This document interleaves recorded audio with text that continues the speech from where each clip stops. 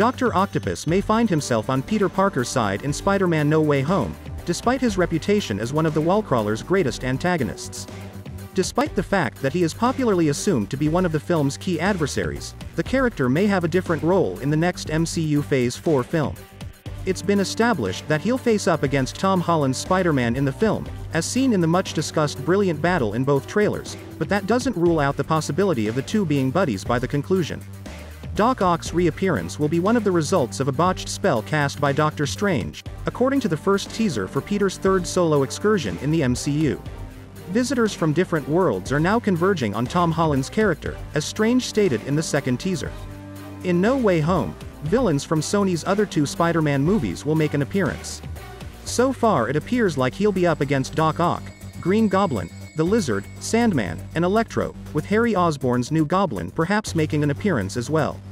The villains are revealed in greater detail in the trailer, particularly Doc Ock, who may play a larger role in Spider-Man No Way Home than the others. The second trailer included interactions between Otto and Peter's high school buddies, as well as Doc Ock mistaking Tom Holland's Spider-Man for his own universe's hero played by Tobey Maguire, and it looks that he was caught at one point. Other photos appear to depict Doc Ock battling fellow Spider-Man villain Electro. Given the circumstances, it's possible that Molina's Dr. Octopus will team up with Spider-Man to fight the other four villains. Doc Ock's personality appears to be similar to that of his character in Spider-Man 2, with the exception that he has rekindled his rivalry with Peter Parker. Many have interpreted the red and gold on his new mechanical arms as an Iron Man reference, although the character's significance has yet to be disclosed. It's feasible that the Stark tech that went into making Spider Costume Mans might find its way into Doc Ock's tentacles. The process that Dr. Octopus went through to wear the mechanical arms in Spider-Man 2 is crucial to understanding him.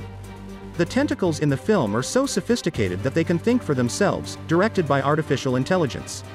Knowing there was a chance they would take complete control of his mind, Molina's Dr. Octopus implanted an inhibitor chip to prevent this. It essentially prevented his arms from reaching his higher brain function. Later, without Doc Ock's knowledge, an accident destroyed the inhibitor chip, irreversibly fusing it to his spine. The inhibitor chip might make a reappearance in No Way Home.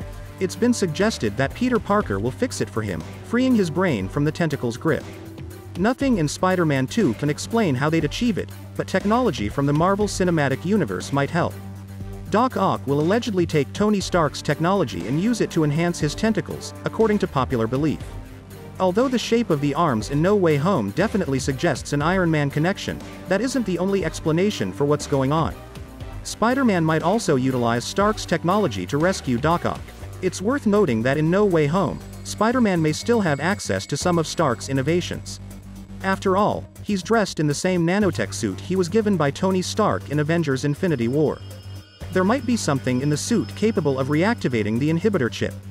If one of Spider-Man's tentacles can pierce Doc Ock's, Iron Man's nanotechnology may be able to enter his body and correct the problem. Even if Spider-Man doesn't do it on purpose, it might happen during their battle.